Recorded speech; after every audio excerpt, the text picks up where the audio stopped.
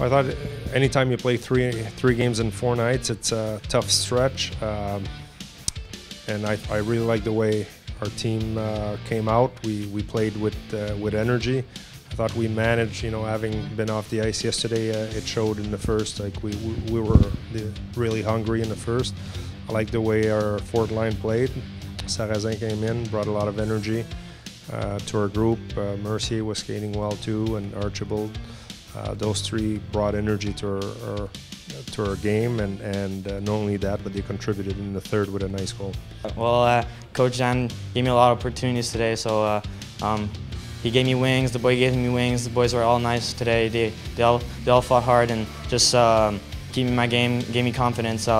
Mercier did a good breakout, took the puck off the board. I was so stressed, 2-on-1, and Archibald just screamed, "Shoot it, shoot it, shoot it." I just shot. That was a bad shot. Just crashed the net and took 2-3 whacks and went in.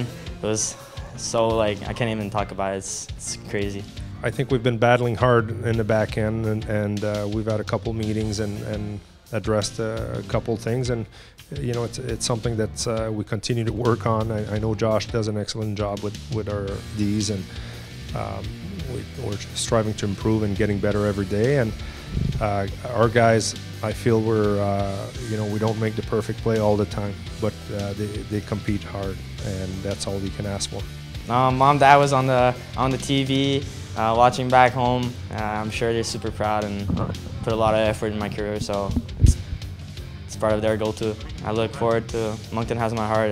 It's a great place, great team, great coaching staff, so I'll do anything it takes to play here next season.